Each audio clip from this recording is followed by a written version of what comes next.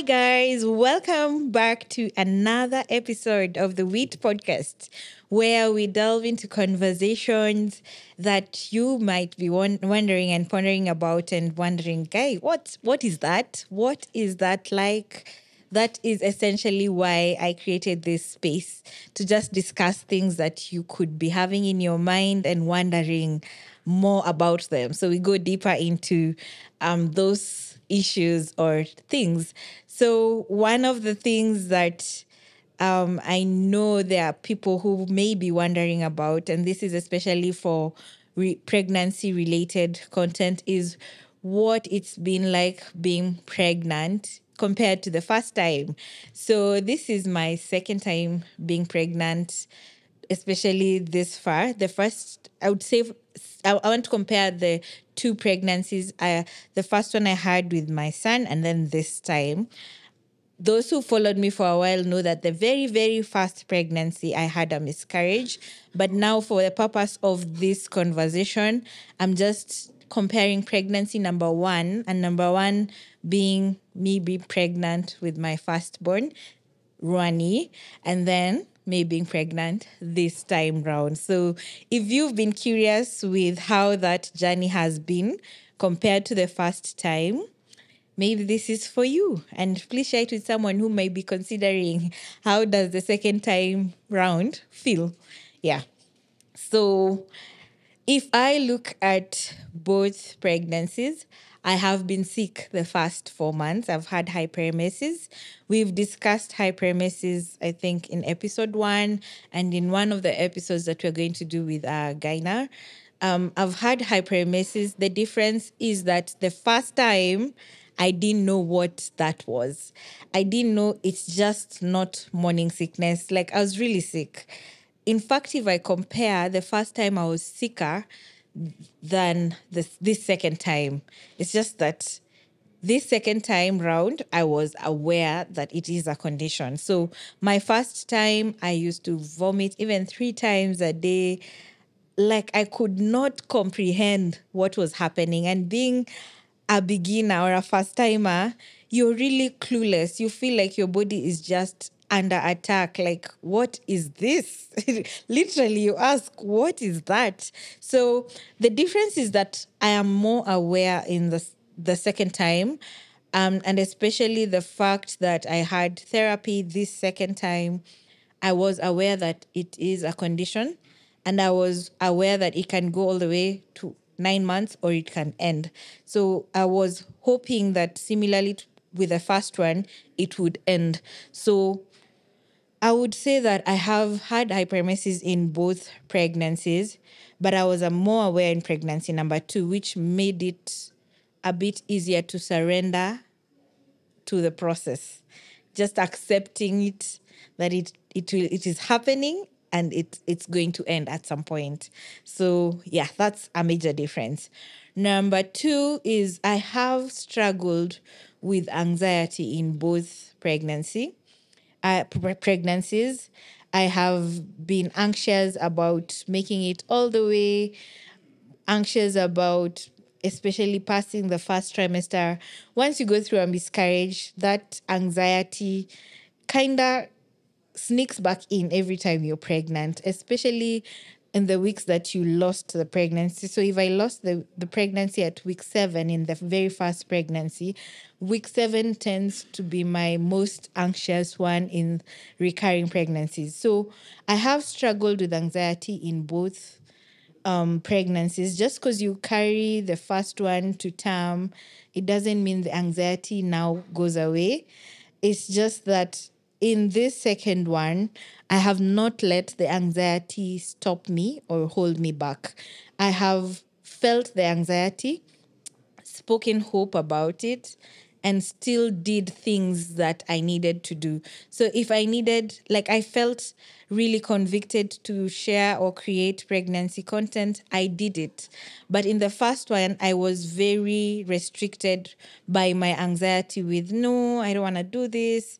I'm too scared to do this. But this time I've felt the fear, embraced it, spoken more hope for myself, and still did the things that I needed to do. Then with number 3, which is with pregnancy number 1, I was definitely sicker with no clue what was happening. I've already said the hyperemesis was worse, though it didn't get me to the admission stage, just because I was not aware what was happening enough to take myself to hospital. And then there was COVID. For you to go to a hospital, it was a whole procedure of admission, which then mentally I was not ready for. But at hindsight, I was sicker in that pregnancy because I had an appendectomy at 26 weeks, the second trimester, when my appendix decided it's going to burst or going to leave my body. And it made it more challenging. So you're sicker in your first trimester, you get a few breaks in the second, and then you have a major surgery, which, if you have watched my previous videos, the healing was brutal. It was very brutal. So even this time when I got to 26 weeks, I was like so anxious. But my therapist kept saying, remember, your appendix is gone. You're not losing another one. So it is okay to be anxious, but speak hope. It's not going to happen again. So it was more challenging my first time just because of the stages. By the time I was fully healing from the appendectomy, I was in my third trimester.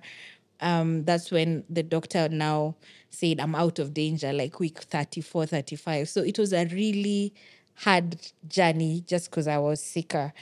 With this pregnancy, I have been able to be more active, and I'm aware that life changes after the baby. Like, I think with your first pregnancy, you really don't know what to expect postpartum. So everything catches you off guard, or you're a bit easier or gentle with yourself. So, but with this one, once I was able to be a little bit active, I have been as active as I could be with my work, with my social life, just because I am aware that it's going to slow down again after the baby comes. In comparison with number 1, I was very gentle, very scared of doing things, very gentle with myself. I would not show up if I don't need to show up. Like, you're like an egg. I was taking care of myself extra, not even knowing that it's going to get harder after the baby comes, because then you have to adjust to taking care of yourself plus taking care of a little human being. In that pregnancy, I was more on survival mode. So even after the baby came, my mind was not like I have a baby. It's just phew, the pregnancy is over. Yet there was a new challenge. So my point is, this one, I've been able to be a bit active just from the point of being aware that it's postpartum can be really difficult. In fact, I have traveled for a wedding at 34 weeks pregnant. And that is something I would not have done in my first one. There was a wedding I know I even missed because I was too scared of traveling or putting myself in such a situation. With this one, it's like my mantra is kaende kaende. I've really stayed active or tried to just do the things I need to do before we get to the time that we need to rest. With this pregnancy, I have to admit, on the negative side, I have not been on track with my appointments and supplements as much as I was in my first. So in my first pregnancy, I was on a lot of medication just to support the pregnancy, a lot of hormonal medication, Dufaston, you name it, the Susten, those things that I was given to sustain the pregnancy, and I took them diligently despite the brutal side effects. This time round, I don't know whether it's something in my mind, but I was a bit casual with the medications that I had, especially in my first trimester. If they made me sicker, I would not take them. I would skip days. And I'm not saying this to encourage anyone. I'm just saying this to say that I've really struggled, especially with medication and going for appointments. And I think it also comes from a point of anxiety, or just because I've been mentally busy, life passes me. So it's on a negative aspect. Yeah, kinda. I've been less on track this time than I was with the first one. I don't know if it's such a good thing Or sometimes I've also just learned to listen to my body. Do I need to take the supplements today? Did I eat well today? If it's going to make me sicker, I'm definitely going to avoid it. Yeah. Then another thing that I have been able to do or not to do is remain physically as active as the first time. Now, the funny thing is that I was sicker the first time I was pregnant, but I was very active. I used to take walks. It's really made my mental health better to just take walks. I used to walk at least 6 to 7 kilometers every day in my first trimester, especially, and then sometimes in the second. Slowed down in the third, and I would swim a lot. Now, in comparison to this time, I don't know. This time, walking has been a challenge. I personally decided to listen to my body. Am I tired? Yeah, I've not really pushed myself as hard as I did in the first round. I've also had a lot of pelvic pain and pressure, which has made walking a nightmare. So that's probably why I've not been as physically fit. Then I envisioned that I would swim a lot. With my first pregnancy, I swam, especially in the third trimester. I've not been able to do that, partially because I cannot stand the smell of chlorine anymore. And this is something I really loved before I got pregnant. So in terms of physical activity, this time it's been a bit slower, and it probably has come with lots of changes, which brings me to the next point, that the second pregnancy feels very heavier on your body, because you're not also starting from the same weight point that you did. Probably you were less heavy the first time, and now you are a bit heavier the second time. So everything feels heavy. And then I don't know, it's because now I'm in my 30s and then I was in my 20s. Bones don't feel as strong as they used to. Everything is just shifty, and it has made physical activity a bit of a challenge. So I've slowed down, not completely, because I've done some yoga and I've done some home exercises, but not as much as I did in the first time. Another difference between the two pregnancies is I've had physiotherapy with my second right from week 13, when the sciatica pain started and I went for physio. With the first time, with all the body changes and uneasiness, I did not know about physiotherapy. So I knew about physiotherapy after having a C-section. You have backaches, you're trying to lose weight. And then I ended up in a gym that had a physiotherapist, and I was told to see the physiotherapist first before you work out. So on seeing her, I learned about so many changes that pregnancy brought to my body, that you're not just supposed to work out like everyone works out.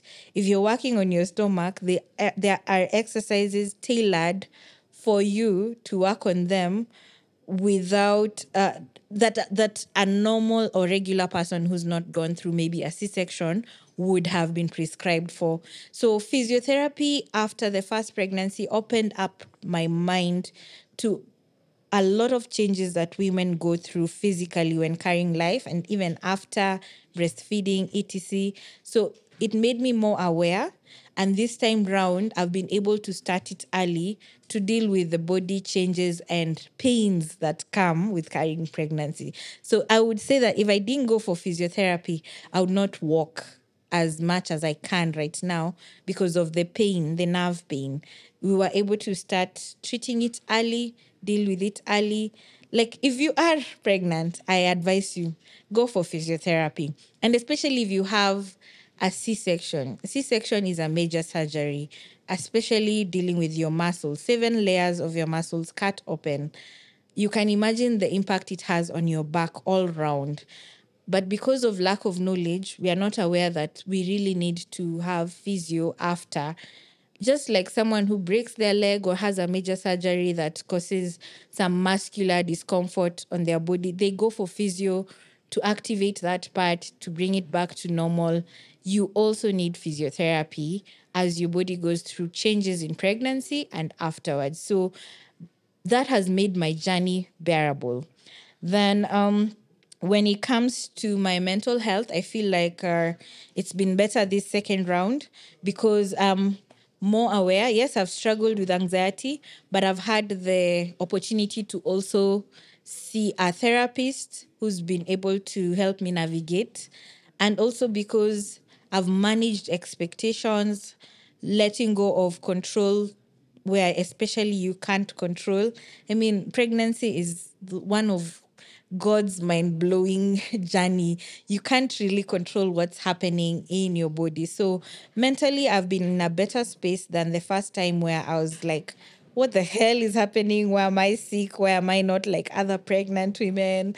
Why do I keep falling sick? I've been better. So I'm handling the changes that are coming at me with more grace. Yes. Spiritually, I've been also calm this time with the pregnancy number 2. I've mentioned that I was really anxiety ridden when it came to both pregnancies, but I feel like I was pregnant during COVID. We never had church. We never had a lot of support as pregnant women that we could have been accorded at that time because of a pandemic. But now I've been able to go to church. I found a church that I liked. There are so many things that we took for granted. And COVID moms know now that you're pregnant this time, that someone can visit you, that you can go to church. Those little things, they really did so much damage to our mental health. So I'm really glad that I'm at a better space spiritually this time. I've been able to journal a little bit, though I'm not a journaling person, but I've been able to stay connected. In both pregnancies I did, but this is just better because I can go to church when I really want to. Then I would say that in both pregnancies, my skin has not had issues, which at least I do not look like my problems. So it's one of the pros that I have come with the pregnancies. One thing for sure is that I get really dark, especially my neck, hyperpigmentation towards the end. And it's something I don't fight. I've just embraced. We'll work on it later. So embracing the journey is a really key point when it comes to dealing with the challenges you face. Then pregnancy with a toddler is definitely a different ball game. That is my pregnancy number 2. The first child is here.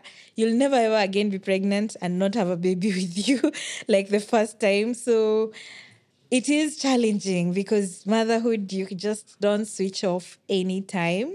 So there were times that you want to rest, you want to switch off, you can't. So I've had moments where I'm extremely tired because I'm still a mom, but I have to keep going. I have to keep pushing myself, especially when he needs my attention. But I've also had to call for help when I need to. He goes to his grandma. Sometimes my nanny decides to stay back a little bit longer. Those have made it bearable.